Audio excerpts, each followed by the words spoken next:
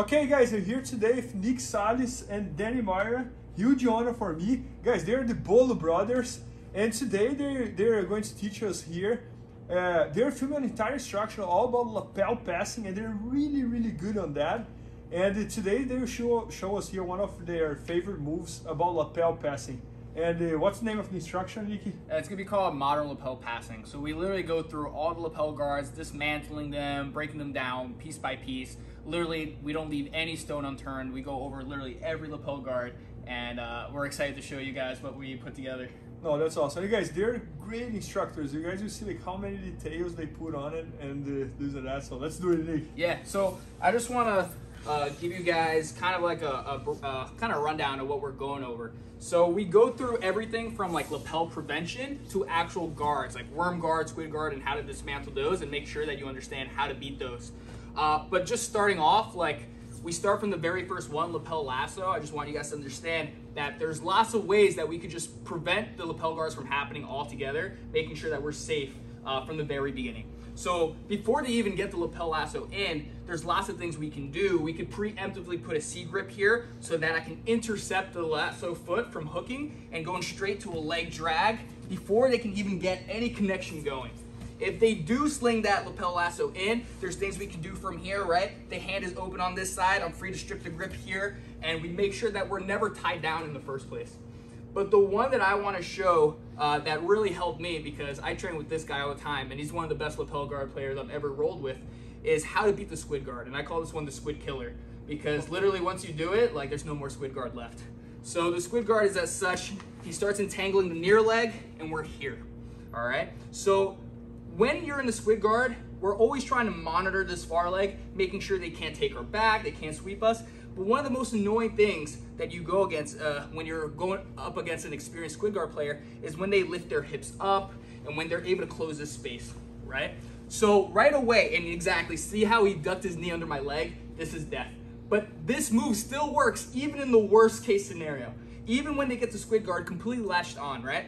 So what I'm looking to do is I'm looking to get my foot in the middle of their body where their torso and their lower body connect, right? So if I can frame the center of their body here, it kills all their options from the squid guard. So all I need to do is preemptively put my frame in the middle of the body like so. This is gonna keep their hip pinned to the ground, stopping them from rotating, getting orbit sweeps, getting matrix back takes. And now all I have to do is put myself in a position where I'm facing them square on.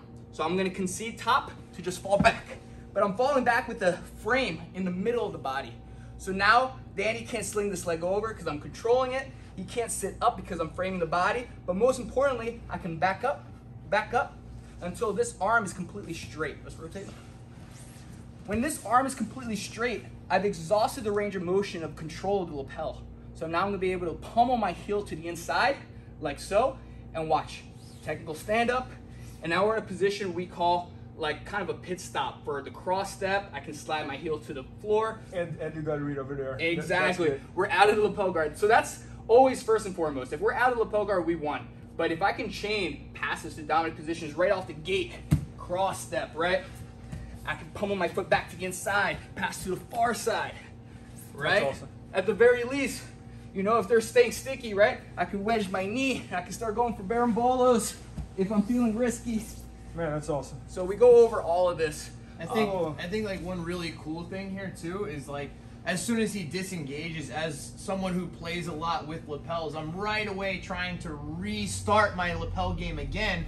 And because of that cool detail that he showed at the beginning is as soon as he gets out and I'm like trying to sling that lapel in, he's already intercepting it, he's already passing, and it's like because of all those other options that he has, he's already like shutting it down, so I can never get something started again. So it's kind of wild. Oh, that's what I would say, Danny. And Nick, I'm gonna ask you to repeat. So many times I see people teaching lapel passings, and they show like 100 steps in order to get everything you showed was so simple. So can you go back and just repeat the C grip? Yeah.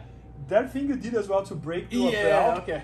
And how you place the foot on the band. So I want to see the tree again. Yeah, let's do it. Let's do it. And I love it how simple it is.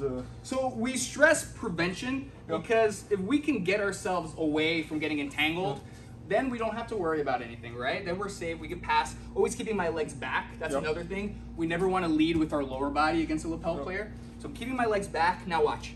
preventative. He's pulling my lapel, so I know he wants to play on the lapel. I just take my hand and I put it here. Why? Because I know he wants to put this foot inside and hook underneath my armpit. So why not put your arm already here, waiting for the foot? Got it. That simple. And now look, all I have to do is control this far leg. I start climbing past the knee line, I love it. and I leg drag. I love it. If And it, go on, sorry. What was the other one that you break the lapel? Yeah, so another concept that Danny and I explained is that where the grip is placed on the hand is important for us to note, right? So take the squid guard, for example. If they know how to play squid guard, they're always gonna hide a lapel on the underside of the palm. So if I try to pull this grip, no dice, it doesn't break. Yeah. They would have to be inexperienced to hold the lapel like this, where I can strip the grip.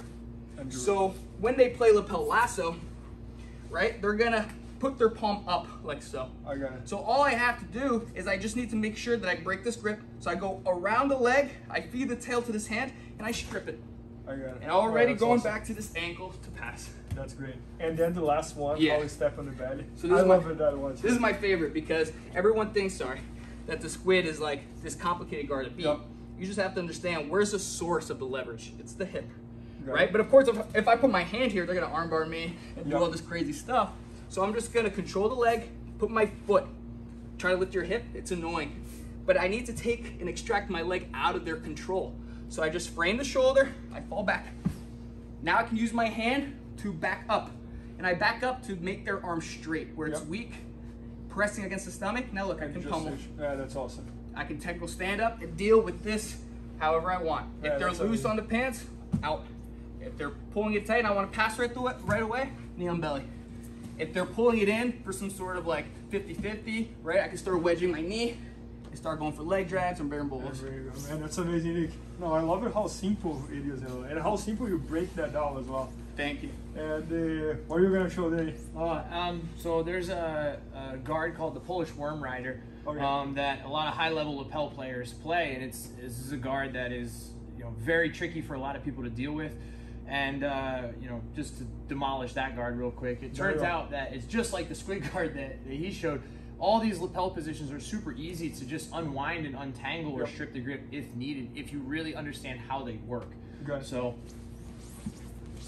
the Polish Worm Rider position is kind of like reverse Stella Worm, but instead of going underneath, he goes over my thigh. So then instead of using his knee to beat my knee line, he's beating my knee line with the lapel first. So we don't get into this like reverse Stella Worm battle with the knee line. He already has my knee line beat with the lapel. That's why this position is so strong. So if he's able to lift his hip and rotate around, he can attack the backside. Or the reason that this position is also super strong is he can invert to the inside and take my back there as well, where he can't do that the same way with reverse Stella Worm. So this position here, I'm like super tangled. It's really difficult for me to get out. So there's a couple of ways that we look to escape this position. And one way that I have figured out that's super easy for me is I'm framing the leg across. I kind of blade my body to this side, pinching everything tight. I frame his knee down to slow his rotation to the other side, or to make it a little bit more difficult for him to invert underneath, because I'm using my knee behind to frame his leg. Once I do this, it's easy for me to go back to the toes, and now I don't need this grip anymore. I go back to his arm. And when I grab his arm here, it's really cool. I grab his arm so that I can step over his head, and now you see this space on the inside where I can't get away. If I go into the danger, or what appears to be the danger, normally, because the lapel would be on the other side, when he does Polish Worm Rider, it's opposite. So the danger isn't actually this way, it's the other way. So now it's easy for me to pull this sleeve up and then just high step myself out. And now in this moment, I like to pull his leg and his arm, folding my chest over the top, hugging the hip. And now I get this cross-face position where his shoulder is compressed with my chest, and I can fold him back nice and tight, just completely trashing that guard. One more time. Really hard. So I just frame, I come back for the toes, I step out, and I pull everything in, and now I'm able to drop my knee to the hip. Then how did you figure that out? Like, or someone taught you, or you developed it? How was that? This is something that Nick and I developed because I played a lot of lapel guards from white all the way through brown, and you know, trying to deal with this guy all the time. We don't just try to beat each other. We literally try to beat ourselves as well. So we have full conversations like, man, how do I beat your guard? And then we both help each other to beat ourselves. We firmly believe, like, if you don't try to beat yourself, somebody else will figure it out, and then they'll beat you. So I agree. I would rather beat myself and then fix it and know that, or have this guy do it instead of me. Just in the way you guys teach, I can see like how much science there is behind it, because everything's so well thought that no, that's amazing.